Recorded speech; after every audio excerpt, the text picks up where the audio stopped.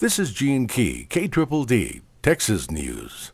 Penn State's trip to the Alamo Bowl in 1999 has attracted the interest of Texas authorities amid allegations of child sex abuse involving a former assistant coach.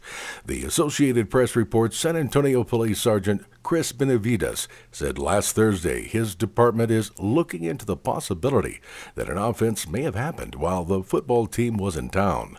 Former Penn State coach Jerry Sandusky faces child sex abuse charges in Pennsylvania. A grand jury report says Sandusky took one boy he allegedly molested to the game and threatened to send him home when the victim resisted his advances.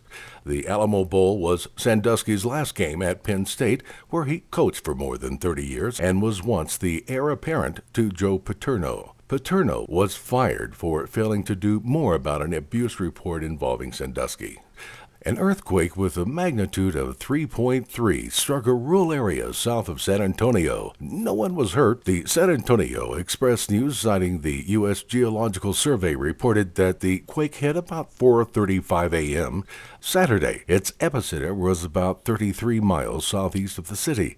Last month, a record-breaking earthquake of 4.8 magnitude shook South Texas and became the largest earthquake on record for the area, surpassing a magnitude 4.3 shock recorded in 1993.